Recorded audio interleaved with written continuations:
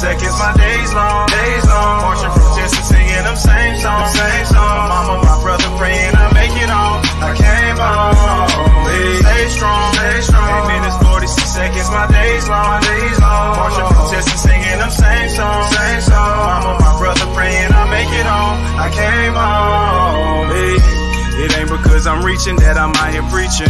I'm preaching for a reason, saving life this season. Camera phones recording, showing them acting out.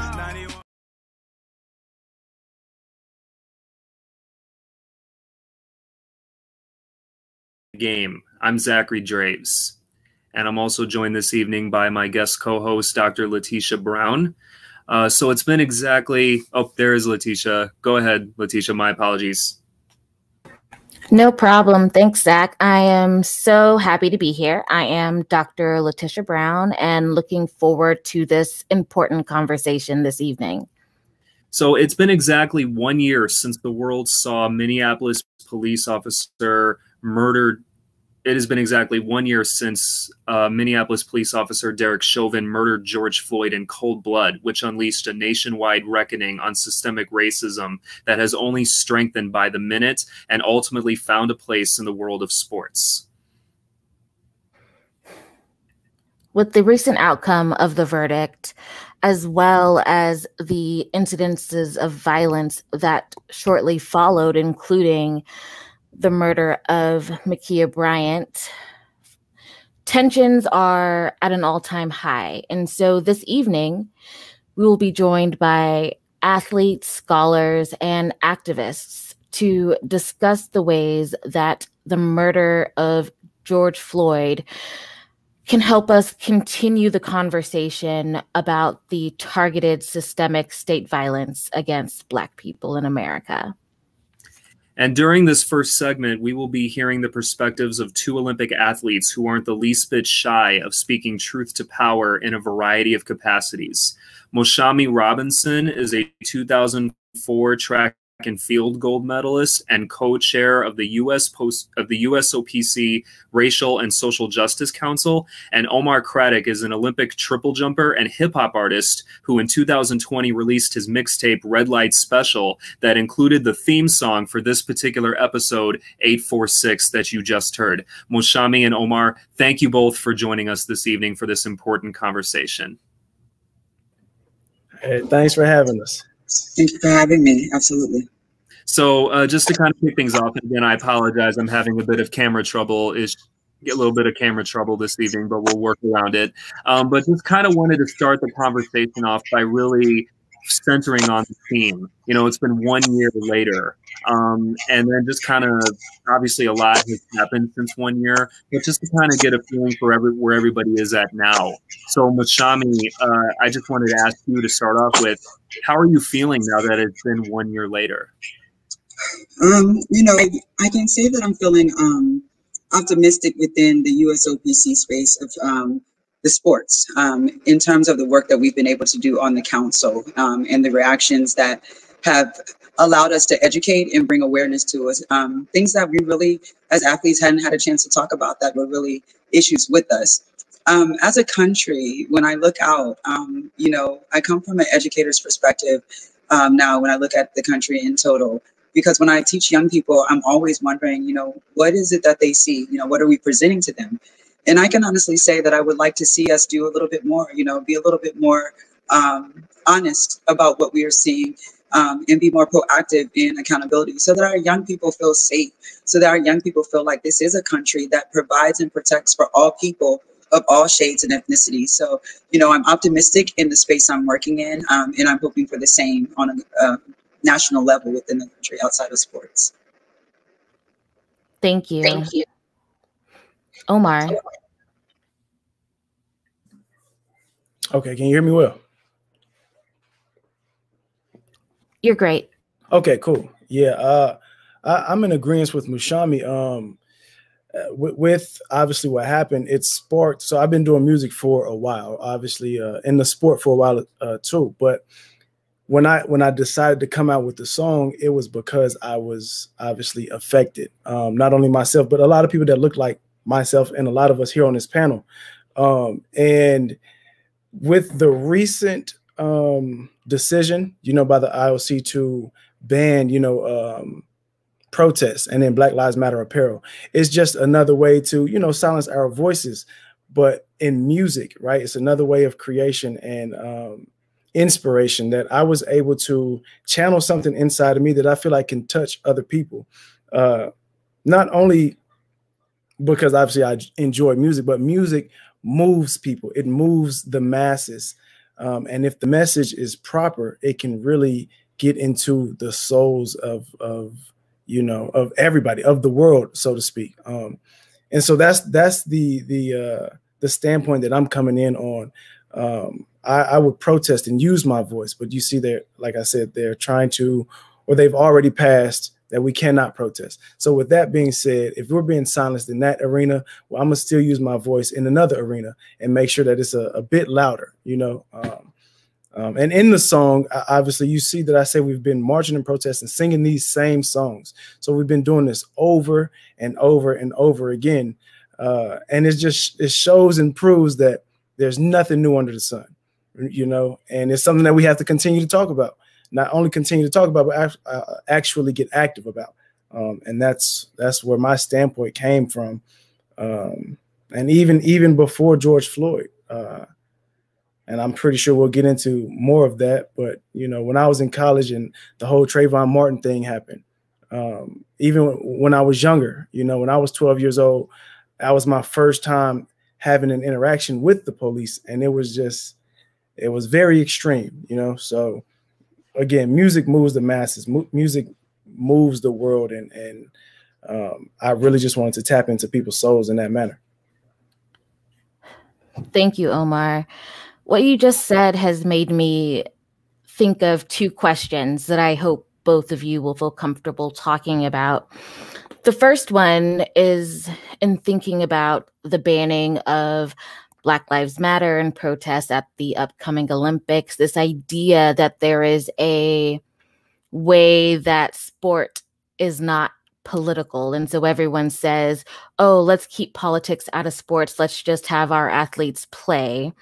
And then when you were mentioning Trayvon Martin, it just conjured up these images of how we continue to live in a society in which we don't view Black children as children. And so I guess my question to the both of you would be, what are your thoughts on these two important issues? I'll tackle the first one with when we talk about, even with the IOC, and they want to talk about something being political, I have to go back to that. To me, is always a way to not really deal with the issue that we're talking about. We're talking about melanated athletes, Black athletes who experience things in a country in which they live in every single day, with very human experiences, very normal lifestyles that we don't feel protected. We don't feel seen in a country that we go and we compete for. And when you go into a space that's supposed to be inclusive, should be diverse, and speaks to the spirit of peace and joy and inclusion, when an athlete has an opportunity in the greatest moment of their life, with all the support, to speak to the world and say, I need you to understand that there's more to my life than me jumping, throwing, swimming, or fencing. And when I'm home, I don't feel safe. And I just want you to notice that there's something going on, because again, a demonstration with silence is quite peaceful, right? And so for the IOC to continuously speak on the Black Lives Matter movement or concept, the truth of the matter is a Black life does matter. I'm not going to allow anyone to use the idea that my human life, just like everyone else's, matters, to decide to politicize it as a way to not actually affect change for individuals who have been historically marginalized and silenced. So, for that, I push back with the IOC for continuously speaking to us in particular. I say that because there are 207 nations that compete. The one nation that they chose to pick out gestures that are quite peaceful to say that we can't do. And we are a nation that brings in a lot of the TV viewership. We bring in a lot of the content, particularly the melanated athletes. And so when you are pretty much saying you can't say this, you're saying that you don't want us there. And I feel if you don't want us there, you don't want the revenue that we bring, right? I'm believing that the USOPC is preparing to respond in a way that is supporting Team USA and Team USA athletes. As far as our young people, I want the world to remember that our children are the future, all of them, the melanated ones, every last one of them. And so for any law enforcement structure, any adult run societal structure, it is important that we remember that the children, all of our children, we are responsible for taking care of first. So we can't respond to our children as though they are adults with sensible understanding and way to rationalize decision making. You know, we have to be better about that. And I can say that with a stern and straight face as an educator, because often the responses that I see to our young people, they are quite different than the responses that we are mandated to have as an educator, given the same exact circumstances. So, you know, I just would employ for further conversation to be had with individuals that find themselves dealing with young people that are in mental states, that are in physical altercations, and how we handle those things without deadly weapons in order to actually de-escalate and diffuse the circumstance. Thank you. And I just kind of wanted to piggyback off of what Moushaumi was saying and apply that to you, Omar, especially when it comes to your various endeavors, not just what you do in the athletic world, but also your music career. You know, we recently had a conversation about, you know, what your music means to you and how you want to convey that message about the sanctity and the value of Black life, not just when it comes to what you do on the track, but also in your music. Talk a little bit more about what your music means to you and how that has really fueled your desire to speak out and to be unapologetic about that. Right. Music, as I've already stated, it moves the masses. I've been doing music since I was around 10, 11 years old. And the type of music I always wanted to create was something that was putting an idea on we can do and be better. The music that we listen to today obviously doesn't represent that, right? I told you in our interview that, you know, it's a lot of misogynistic music, or, you know what I mean, anything that's over sexualizing people. And so with my music, I want people to actually use their intellect, right? And actually see what's going on. When I created 846, I was actually training, and I'm listening to the instrumental just play over and over, and then the melody came to my head, and then images, right? Images began popping into my head, and I'm seeing Trayvon, I'm seeing Sandra Bland, Mike Brown, all these people, including George Floyd. Obviously, for the sake of the song, 8 minutes 46 seconds. My day is long, and we understand 8 minutes and 46 seconds. If you're suffocating somebody, I can't breathe for almost 9 minutes. It's hard enough for somebody to hold their breath for 10 seconds, let alone 8 minutes and 46 seconds. So my music is to represent what's happening in your face. The same as what Moushaumi said, I'm not afraid to speak about it because it's the truth. It's not anything that, you know, I'm speculating on. Again, in the song, I say in 91 was Rodney King. So what are we talking about? It wasn't on a phone, but it was on a camera, right? And it's the same thing. It's the same thing under the sun, and it repeats over and over. So as opposed to creating music that maybe make people feel good and want to dance and get drunk and high in the club, I want you to at least listen to it. You can listen to it on the way to the club and maybe be like, you know what? I might see some of my brothers and sisters out here, and I know it's going to get real. It's going to go up out here. It's going to get active out here. So maybe when I'm driving by, they might hear the song and turn around like, you know what? Yeah, we need to leave. Let's go home.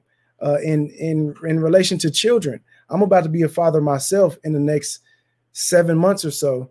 And I can't imagine losing my child, right? And at an alarming rate, these kids look like myself.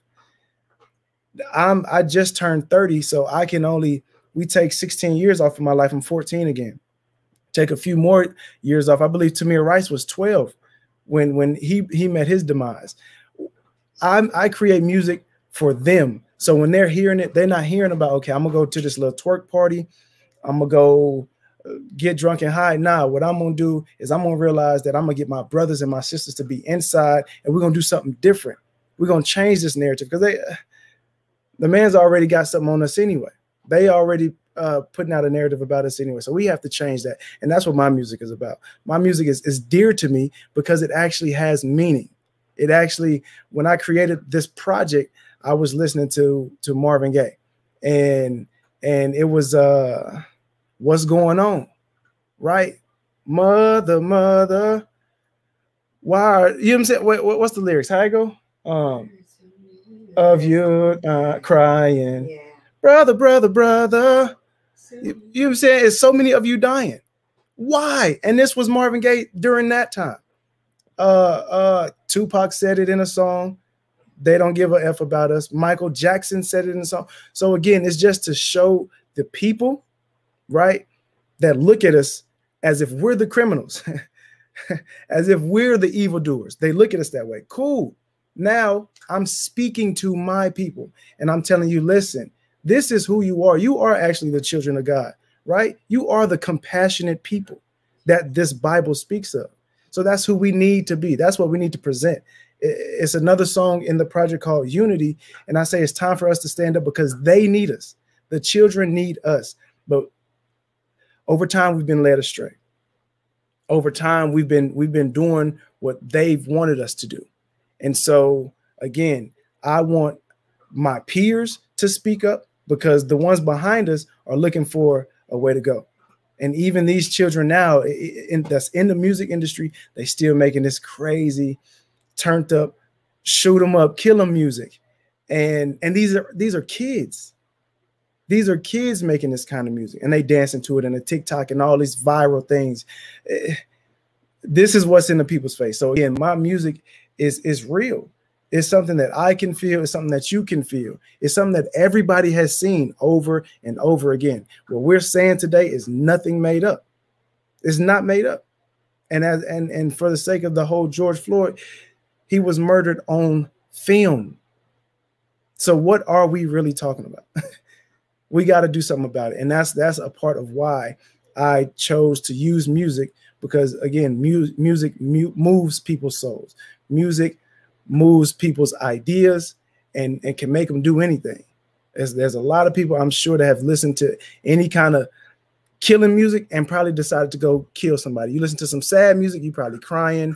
You know, I'm just trying to tug at that heartstring that's gonna make you do something better and more positive for your people and your people group rather. That's really appreciate your honesty on that. And I love how you gave a shout out to Marvin Gaye, because let's not forget this month, 50 years ago, was the release of What's Going On. And many of those themes that were expressed and articulated in What's Going On is the same things that we're hearing about 50 years later in the present moment. And so much of your music has really carried on that tradition. And like you said, you know, you referenced Tupac and Michael Jackson, who expressed very similar sentiments of what was going on in their day. And that continuation and that intersection of, you know, athleticism and music, and in this case, sports and hip hop, is something that's very organic and something that you can't separate.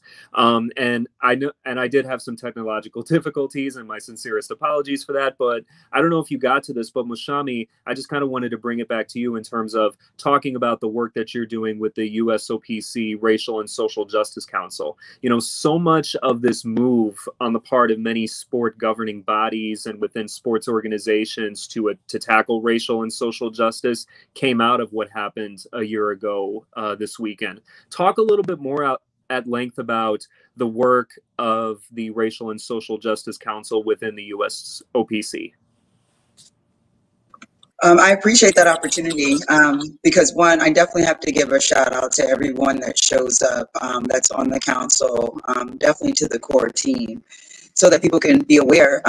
We've been talking about Rule 50 in the USOPC Athlete Advisory Council since February, when we had our meeting in February, prior to the pandemic shutting everything down. And so it came up when myself and Wallace were looking at the new Rule 50 that the ILCF just put out. And, you know, we told them then, as a group, we weren't comfortable with the language. We weren't comfortable with the defining, you know, us as athletes, and speaking directly to what we felt were the Black US athletes.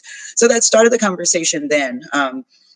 Once this happened, and, you know, we all lived and witnessed those 8 minutes and 46 seconds, it sparked the conversation again with a small group of athletes that were just, you know, understanding that we in our country experience some different things as a collective, meaning, you know, the beauty of Team USA, when these athletes, when we put on the uniform, the color that we see is red, white, and blue when we go represent our country. And when we're individuals in this country and we're not recognized as equal or even valuable as human beings, we have to be able to, you know, be in spaces that people want us to show up in and be great and speak on that. So 15 or so of us got to discussing some things, and the USOPC wanted to do an athlete town hall. But prior to that, we hosted a track and field athlete town hall to really get a sense of what a majority of the melanated athletes were experiencing and thinking about Rule 50 and how we felt about it. And in speaking with Sarah Hirschland, our CEO, we really got down into the deep about what the USOPC looks like, what our experiences have been with the USOPC. And I think what she realized, it wasn't just about what happened with George Floyd. For all athletes and all people, there are some systematic issues of discrimination and marginalization that have been set up in our country that has left behind and disenfranchised so many individuals, particularly those of Black and brown color. And so, you know, to have an opportunity to work with the council, for her to say, Moushaumi, you know, let's get an athlete-led council. Let's talk to the group and let's cover everything. You know, let's talk about the protest and demonstration and what that means to you guys and what that looks like for us and how we support that. Let's talk about athlete expression and advocacy. You know, these were things that athletes had come up with that we wanted to do. And she believed that that was important. And then she said, you know, we'll also take a look at institutional change and awareness. And then the last bucket that we're going to dive into is race and discrimination. We believe that it's very important that now that we're in this and we set out as a council to put out recommendations so that the USOPC can create policies, not only for the USOPC in sports, but policies that the NCAA system can pick up, policies that the AAU system can pick up, and honestly, policies that any corporate organization can pull and put in place in terms of having a diverse, equitable, and inclusive and accessible way of having diversity and having people be seen and heard. So for the council, they have done some incredible work. We have about 3 Zoom meetings a week for these different buckets, but we have a standing meeting of the core team with our experts on the core team. That happens every Friday at 3 p.m. And the work, I can say, is very thoughtful. And I'm proud that when a multitude of diverse people get together, the product that you get is the best that you can get, because we can only be the best at anything when we have everybody at the table with some kind of voice and perspective on it. And I think that's what we are learning as a council and just truly are appreciating in this human experience that we're having. So I'm very excited about some future announcements that are going to be made in terms of the games. I think our athletes are going to feel proud and confident, and it's really built the strong relationship with the USOPC, and it's going to truly bridge the gap where our athletes and our organization executives felt that there was a disconnect. I think we're finally now hitting home. And for the painting behind me, this is full circle.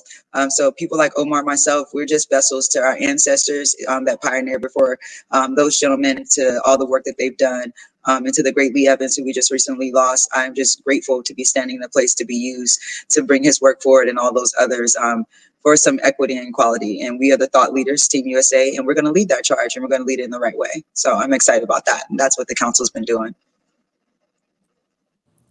Amen to that. Amen to that. So just to kind of wrap this first segment up, how can folks follow both of you? Social media and all your other different outlets. Omar, how can folks follow you? And then for me, everything, I'm Omar Goodness, and that's Goodness with 2 D's. Twitter, Instagram, and whatever else social media outlet. I have a website, journeyglobally.com as well. That's where I do a lot of my exclusive work, whether that's with the sport of track and field, and then my personal things in music, fitness, and all that other stuff. But that's where it is, journeyglobally.com, and then Omar Goodness on everything else.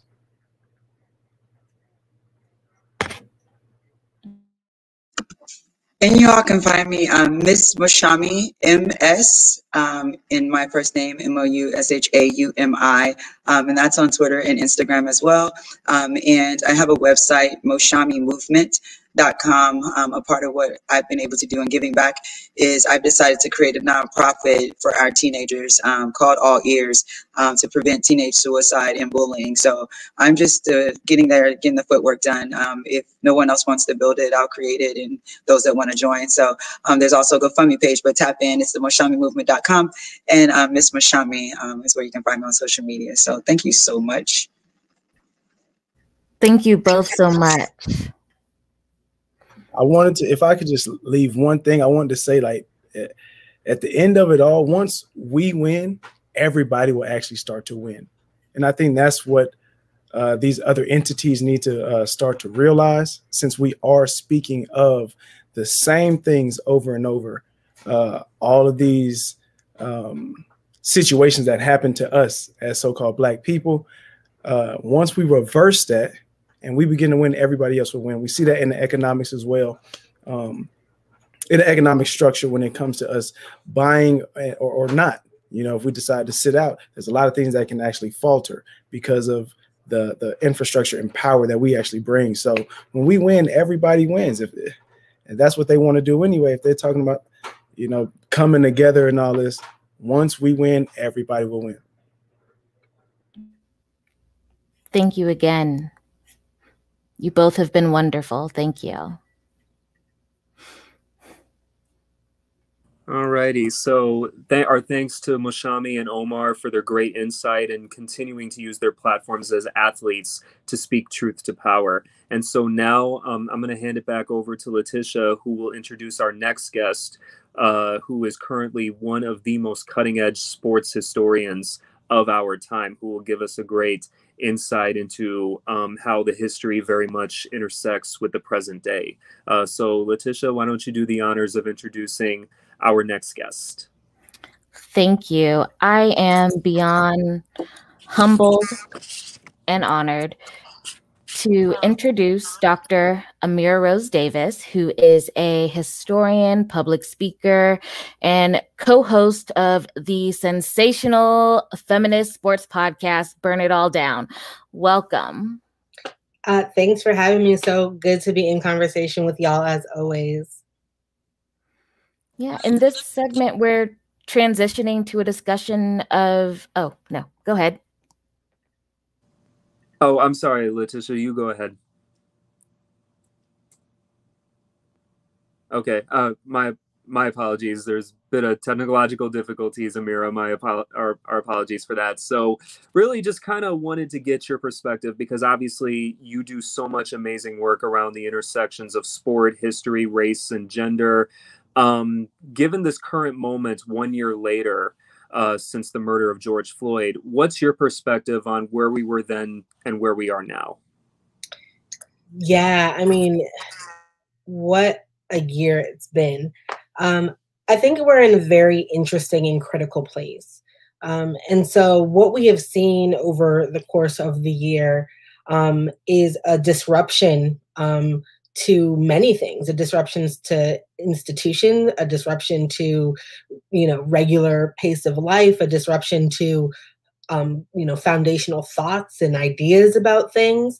And in that moment of disruption, especially in the wake of the murder of George Floyd, you saw a needle start to move. Now, when if you take us back 12 months, 9 months, a lot of times I would get the question, well, what was different about this moment of George Floyd? As Omar just said, right, this is not new.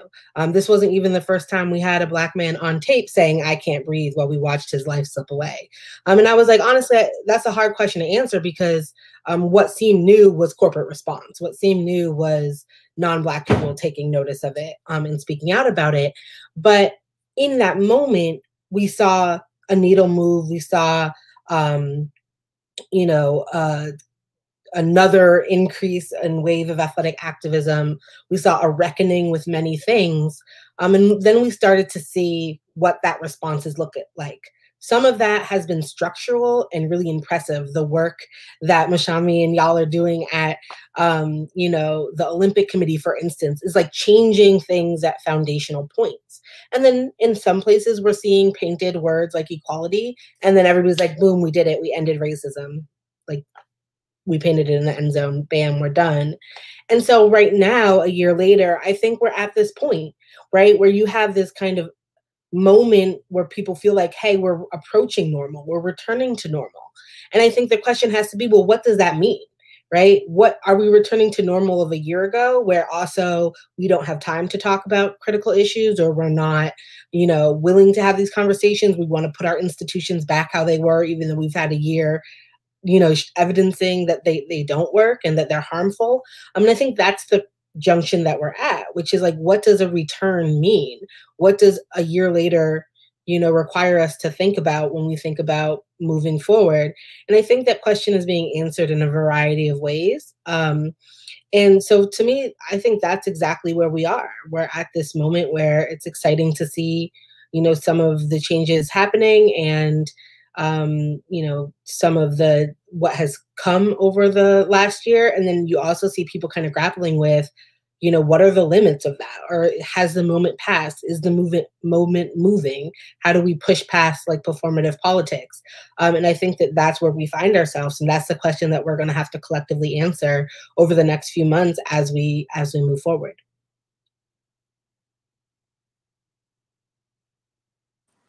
Absolutely. And just really kind of piggyback off of that, just sort of, looking at being able to sort of distinguish between performative activism versus legitimate and sincere activism.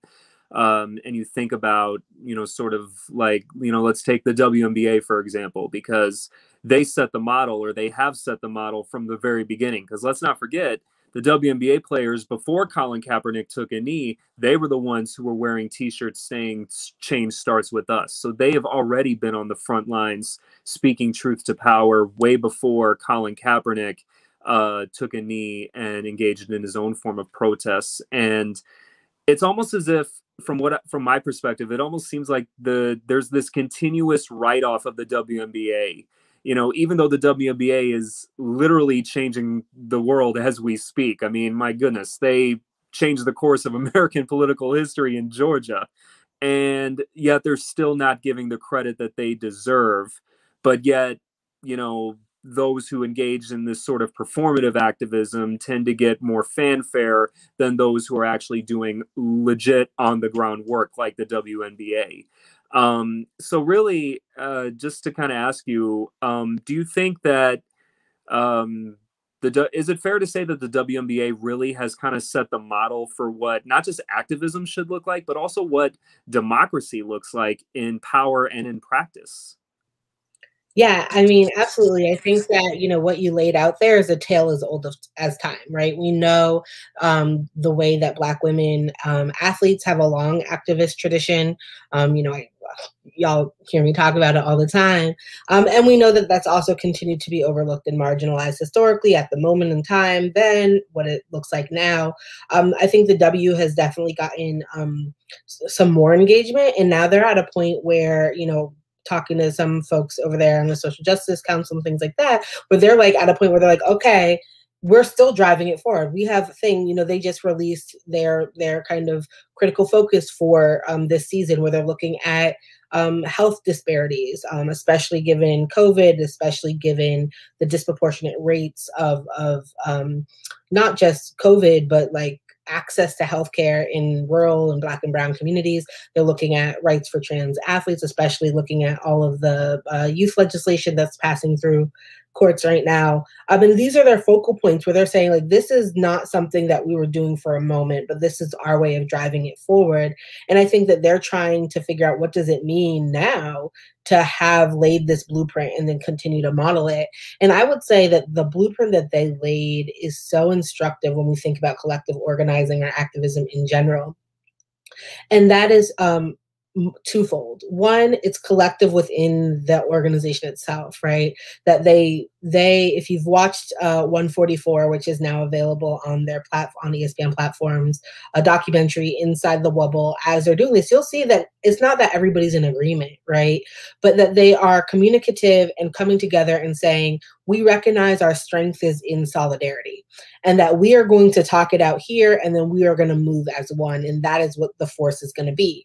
The players are bringing the league along, right? The players over time have constantly pushed the league to get behind them. And so part of it was that they had the league and the strength of the league behind them. But one of the things that they did that was so critical is when they were finding themselves in a situation where they wanted to figure out what to do about Kelly Loeffler and how best to move forward as activists, they didn't try to reinvent any wheels. They said, what we have is a platform and we have motivation, we have inspiration, and this is what we want to do. Let's figure out what else we need. So they called activists on the ground who are registering voters in Georgia. They called activists on the ground who've been organizing protests and working on these issues. They called scholars. They called Kimberly Crenshaw and said, hey, we're Black women, we're queer women. You know, we want to understand intersectionality, not how it's used as like a kind of pop term on social media, but like from the source, from Kimberly Crenshaw, who wrote the theory, like, you know, school us, right? And I think that this is can't be overlooked, right? They connected within themselves and beyond it on the ground in Atlanta. And like you said, we saw what happened. We saw the impact that happened when Reverend Warnock was first doing his campaign in the summer. The Warnock team says it's about 9%. He was polling about 9% before the W got involved, right? Like that's a huge impact. And I think that that is really important to think about as we move forward, because it's like, well, what connections help us fortify these solidarities? Like what is required between athletes, between activists, between scholars, between people in different pieces of organizations. And I think that's a blueprint that is really important to follow.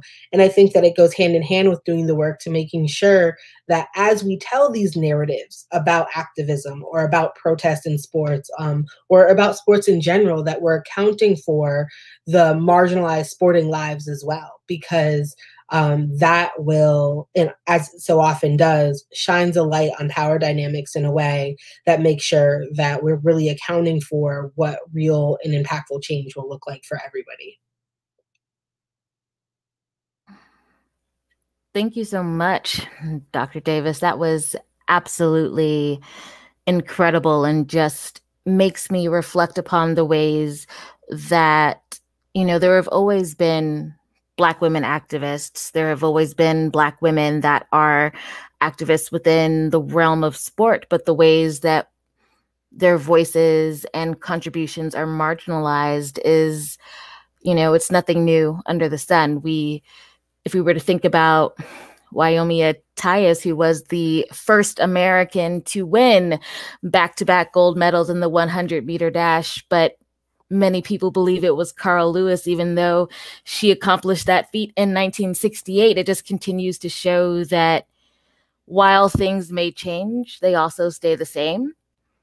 If we think about Rodney King and the videotape, and we think about George Floyd, it's not very different from when there were postcards with images of lynchings and picnics at the same time.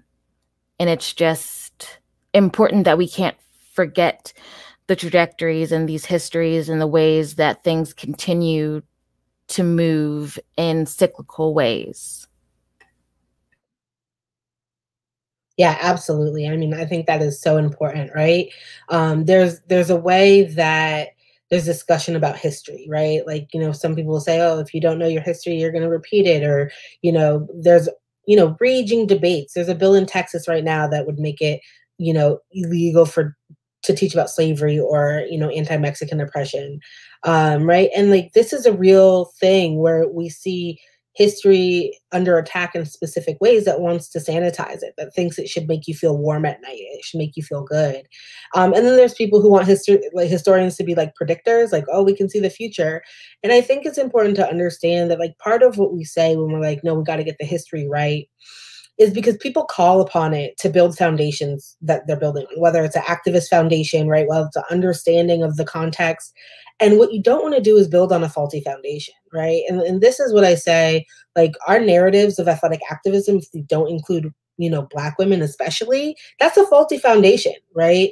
And the ways that we've seen things be disrupted before, what you're trying to do is shore up that space and saying, hey, here are these moments where other things were possible. And things aren't predetermined, right? Things aren't even a linear journey. And I think that to me is what's really important, is saying like, this is a moment in time in which things are in motion. Things are in flux, right? We know, because we've been here before, that the kind of corporate response or the permissibility or the way that people who are not normally invested in Black liberation, that normally wouldn't necessarily be throwing corporate sponsorship at it. We know that this is not something that they might be here in 5 months or 5 years, right?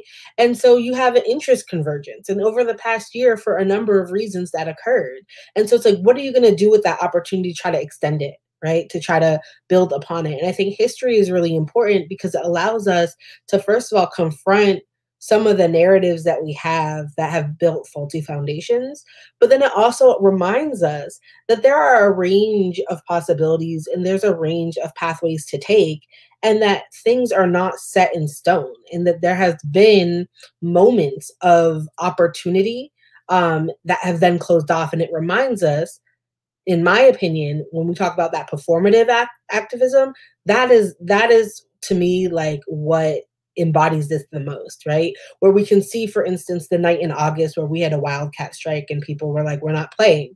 And when it went from the Bucks to the whole NBA to the W, right, to baseball, to hockey, right? Naomi Osaka pulled out and they canceled the tournament. Like, this was a moment. This was 24 hours where this was a huge moment of showing what it looked like to have solidarity across multiple sports that made sports stop in a way that they hadn't until like before March, when they stopped for COVID.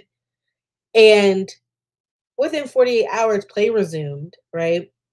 But we had that moment of responsibility. We had that moment where we could see possibilities open up. And I think that that's really important, because those are the times where we can say, well, what do we do with this moment that we have?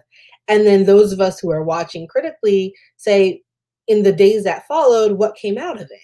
And that's when we can say, oh, so you wrote another word on the basketball court, right? It's not surprising that the IOC is like, you can't wear Black Lives Matter, but you're fine with wearing a word like peace or equality or, whatever, because those are the same words that we've seen on jerseys and we've seen on backboards and we've seen written in end zones, right? And I think that just punctuates how performative some of the responses became, even the gesture of kneeling.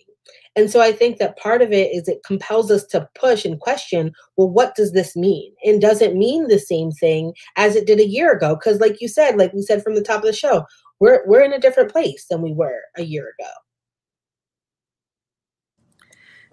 And I kind of wanted to touch on your point about solidarity that you hit on very effectively, especially within the context of what we're seeing right now with regards to the Middle East, particularly the Israeli and Palestinian conflict, which has obviously been going on for decades, and it has only amplified over time now. And what you're seeing is more solidarity being shown with the Palestinians than you had seen in years prior.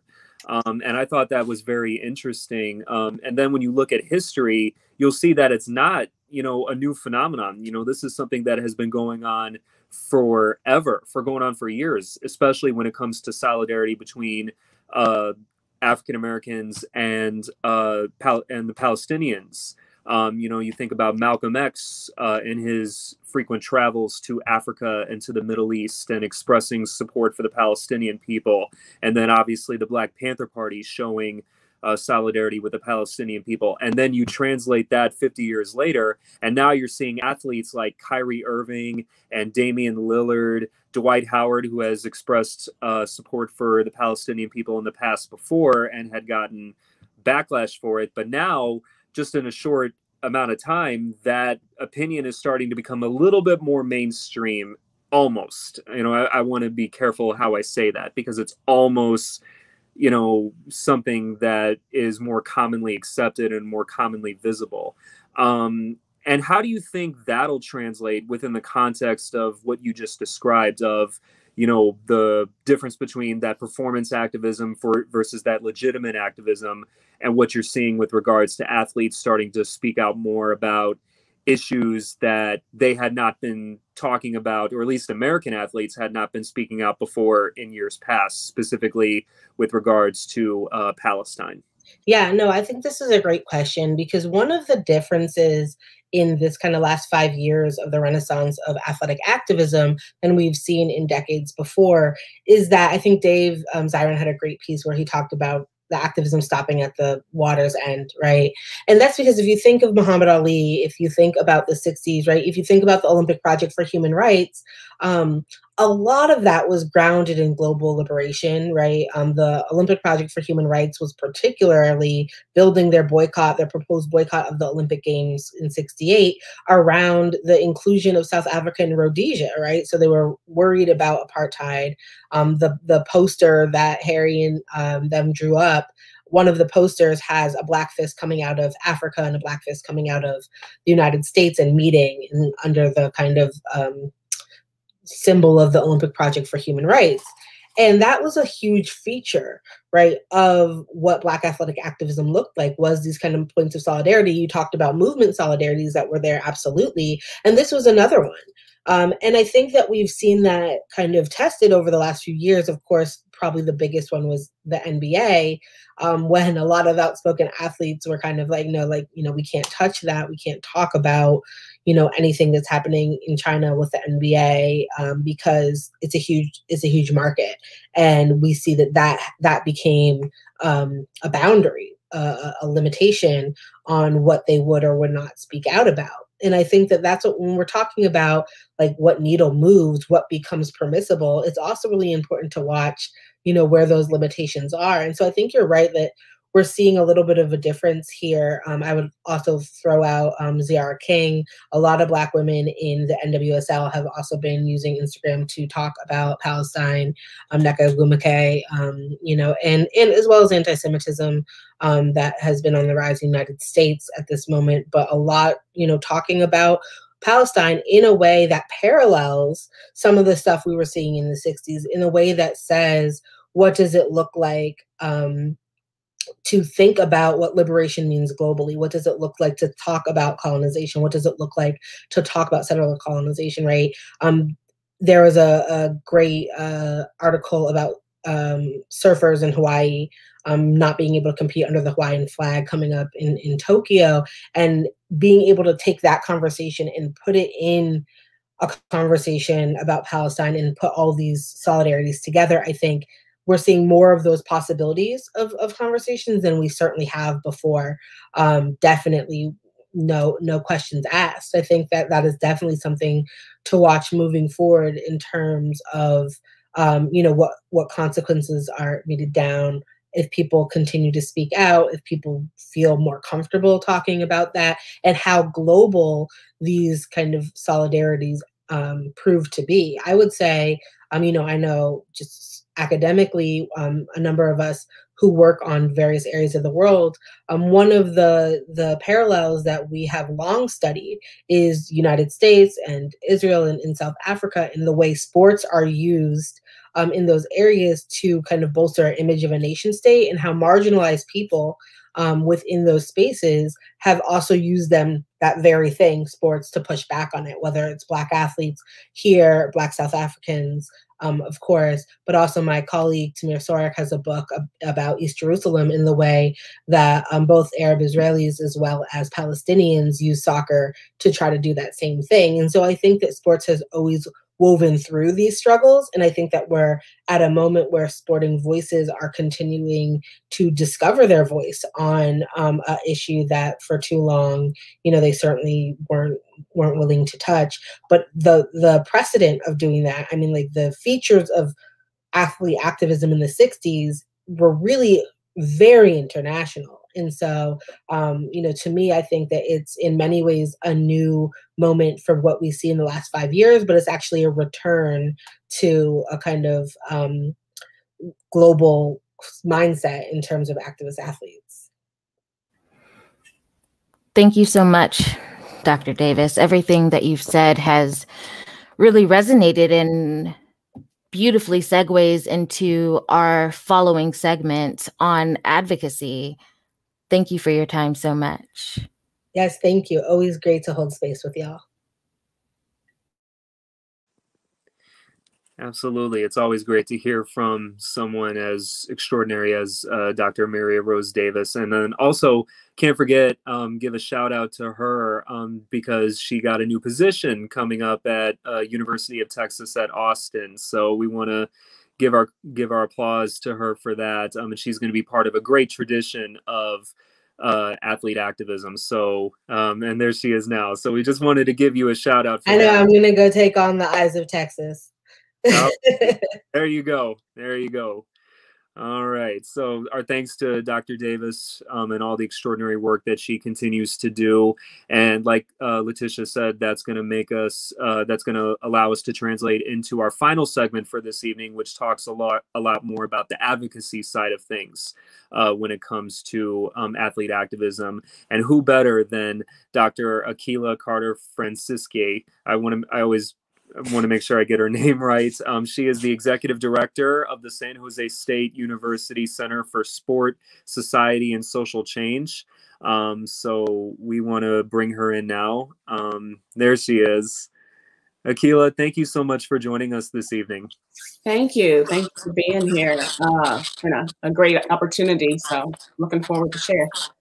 Absolutely. And first and foremost, we do want to extend our condolences because this week, San Jose State lost one of their most prestigious alums in Lee Evans, who was one of the greatest, not only one of the greatest Olympians, but also one of the greatest human rights activists who really set the model for the modern day athlete activist movement.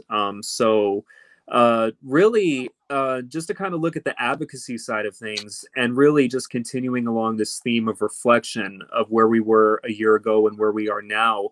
What has this past year been for you with regards to the work that you've been doing? Gosh, the year in itself has been quite dynamic. Everything from, again, serving as a hub to consult and, receive some feedback and direction from, to a year of educating not only those administrators, staff, and coaches, but also students and community that's really been interested in understanding the race and racism. And it's been interesting because it's always been sort of through the guise of sport, which apparently is something that we saw to take center stage, but seems to be palatable too for everyone to sort of understand and sort of be on a level playing field when they're learning. But it's also been one that's been, quite heartbroken. There are a number of people that are, challenged in the sense of multitasking, everything having to do work, school, raise children, take care of loved ones as well. So helping in the sort of the coping through the complexity, the coping through the sadness of loss, as people have lost family members, people have lost friends and loved ones through this time period, either due to COVID or just due to, sort of our natural state. And then, many just having challenges by being isolated. And so some of the mental health and well-being issues have definitely come to the fore, particularly when we talk about our student athletes and our students, being at San Jose State University, that have not had to endure anything like this before, that have had their athletic talents, their athletic opportunities, that experience kind of come to a halt and had to pivot, not knowing essentially how to navigate, and may not have sort of received some of the support that they could have received in these time periods, or just, again, organizations learning through this process with them. So it's been a number of opportunities, a number of challenges, like I said, quite dynamic. But I'm glad that we as an institute were able to be there to lend a voice, to provide some information, and to help people through these moments. And in many ways, they've helped us too.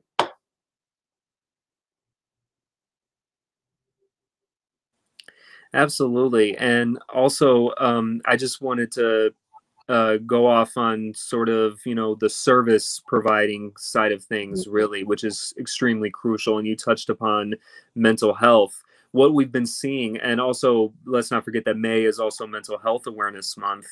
So this is just a daily reminder of the need to take care of oneself, to prioritize one's mental health, and to seek out help if need be, and recognize that there's no shame in that. And if anything, what this past year has taught us, not just with regards to COVID, certainly, but also, you know, systemic injustice of the toll that takes on one's mental health. And how important it is for athletic departments to provide those resources on a regular basis, and also culturally relevant and competent services on a regular basis. And then really just, you know, on the advocacy side of things, what you've been seeing on college campuses have been, you know, student athletes really taking up the mantle for activism in extraordinary ways, and also at tremendous risk too, just given the whole structure of how so-called amateur athletics is designed. And now you're seeing more and more student athletes starting to organize amongst themselves, put pressure on institutions to do more, to say more, and to provide more. So if you could talk a little bit more about the work that specifically the Center for Sports Society and Social Change has been doing to sort of meet the student athletes where they're at. Yes. Well, one of the first things that I did kind of coming into this space was knowing that I wanted to center mental health and wellness within the Institute sort of as an annual theme, not knowing that COVID was on the horizon, not knowing that we were going to have a year to a year and a half with no sport, was to go ahead and get myself certified in mental health first aid. I did mental health first aid for adults that work with youth through my own institution and through, you know, some regional organizations, just for my own edification. Again, I'm not a mental health provider, but I wanted to do my best because in many ways, I'm on the front lines of those student athlete engagements, just as coaches, just as faculty, just as academic advisors are. And so it was just really sort of getting myself steeped in that to hold these robust conversations. I then was able to, you know, join in a great group and sort of collective conversation with sports psychologists and sports social workers. Dr. Emmett Gill was one of those, and as you know, social workers or the Alliance for Social Workers in Sport, a big number of those individuals are in those spaces as well.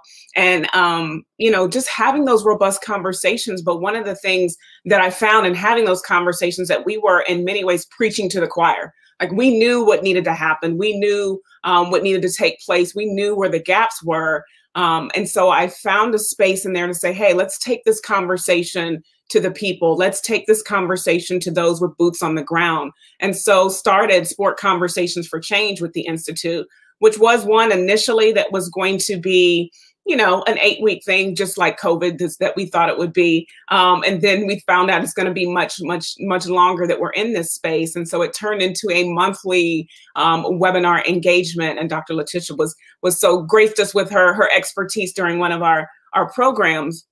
But within that, held robust conversations, had a mental health provider on each webinar with us to sort of provide us some understanding, whether it be race, whether it be disability, whether it be academic engagement for our student athletes, to kind of understand what are some best practices and things that we can do to support those students in those spaces. But in many ways, you know, I say this as much as students, but it's also helping those professionals that have not been in this space before either understand what they can do and what they need to do to bolster themselves up so they can be ready, aware, and alert in order to then direct those students and walk with them over into these different healthcare spaces, these mental health and wellness providers, whether they be a psychologist, a counselor, a social worker, to move forward. Not only did we do that, we created our first conference that we had with the Institute, our Sports Society and Social Change Conference, and really brought in a number, again, of experts. Dr. Amira Rose Davis was one of our amazing panelists that dropped so much knowledge. And within that space and time, wanted to create a space where we talk about moving from words to action.